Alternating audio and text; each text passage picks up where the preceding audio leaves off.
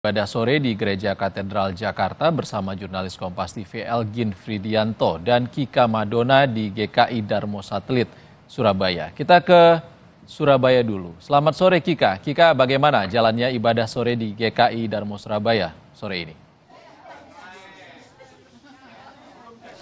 Selamat sore Ihsan dan juga saudara. Jadi untuk ibadah sesi pertama di Gereja Kristen Indonesia Darmo Satelit Surabaya baru saja berlangsung dan tentunya kami dari Kompas TV mengucapkan selamat Jumat Agung untuk semuanya yang di sini.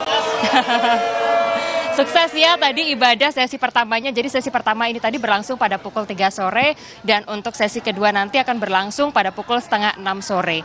Nah untuk ibadah sesi pertama tadi dipimpin oleh Pendeta Andri Purnawan dan rencananya untuk sesi kedua nanti untuk ibadah akan dipimpin oleh Pendeta Dedi Satya Putra.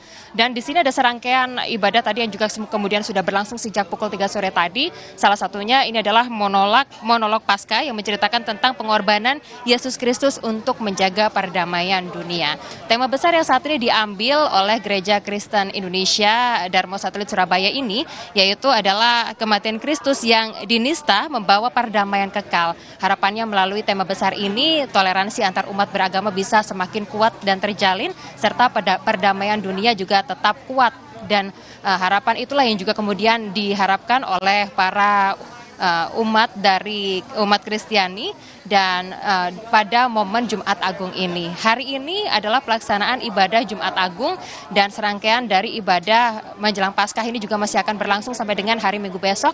Untuk ibadah Minggu Paskah subuh akan berlangsung pada pukul 5 pagi dan dilanjutkan pada pukul 9.30 dan juga pukul 17 waktu Indonesia Barat. Jadi untuk hari Minggu mendatang akan ada 3 sesi ibadah Paskah. Demikian, kembali kepada Anda Ihsan. Terima kasih Kika. Dari Surabaya kita ke Jakarta, saudara. Ada Elgin Fridianto di Katedral Jakarta. Elgin, ceritakan kepada kami bagaimana suasana misa di Katedral sore ini. Ya, Ihsan dan juga saudara, selamat petang. Memang untuk sesi kedua misa Jumat Agung di Gereja Katedral Jakarta ini baru saja selesai. Dan setelah itu 5 menit berselang seluruh panitia mensterilkan baik dari tenda maupun bagian dalam gereja untuk kemudian nantinya misa sesi ketiga yang nanti akan mulai sekitar pukul 6 sore. Ini para umat yang sudah datang ini bisa nantinya menjalankan misa Jumat Agung dengan keadaan yang bersih tentunya. Dan dari pantauan kami untuk umat yang mengikuti sesi ketiga pada pukul 6 nanti ini sudah berdatangan, Ihsan dan juga saudara, untuk kemudian nantinya akan mereka menjalankan ibadat Jumat Agung.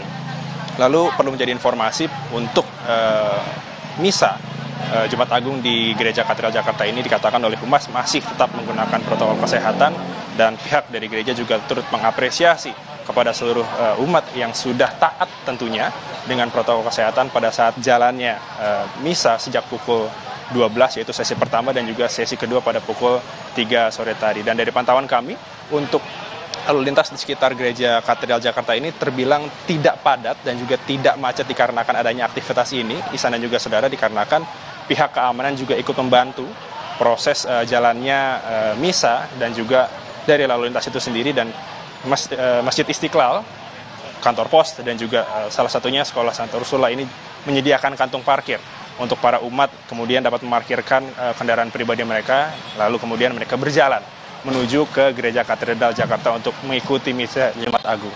Ihsan.